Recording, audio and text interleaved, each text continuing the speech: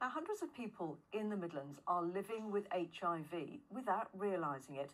A new £20 million pilot project will mean 11 hospital A&E departments in the Midlands automatically testing patients' blood for the virus, unless they opt out. Now, it's hoped the scheme will find people who wouldn't otherwise be tested, get them onto life-saving treatment and ensure they can't pass the virus on.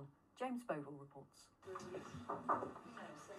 Marcella's getting the results of her 6-monthly HIV blood test. Because your virus is undetectable, that means you can't pass it on. She was diagnosed way back in 1997, but had unknowingly been living with the virus for 10 years before that.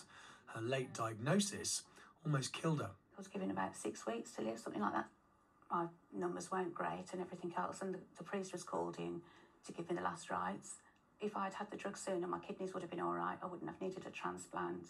HIV is no longer a death sentence if found early. So, from next year, at 11 hospitals in Birmingham, the Black Country, Coventry and Staffordshire, anyone needing a blood test in A&E will automatically be tested for HIV unless they opt out.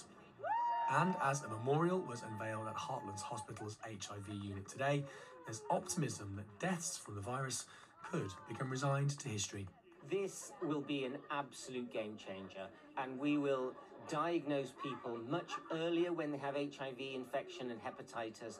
That will save lives, and it will also prevent the transmission onwards. The stigma around the virus that still persists ensures that people don't attend clinic, they don't get tested, and therefore if we can just get those tests to those people within accident and emergency when they're just there for something else, we can get those tests done that would not ordinarily get done, and we can get people into treatment if they need it. The government wants to eradicate new cases of HIV by 2030. Last year, there were 292 new cases in the West Midlands, down by 41% from a peak of 496 in 2015. Encouraging heterosexual people to get tested is now a key focus. Last year, straight women made up 45% of all new cases. Marcella almost paid the price for a stigma that still persists. Her message to anyone who doesn't know their status is simple.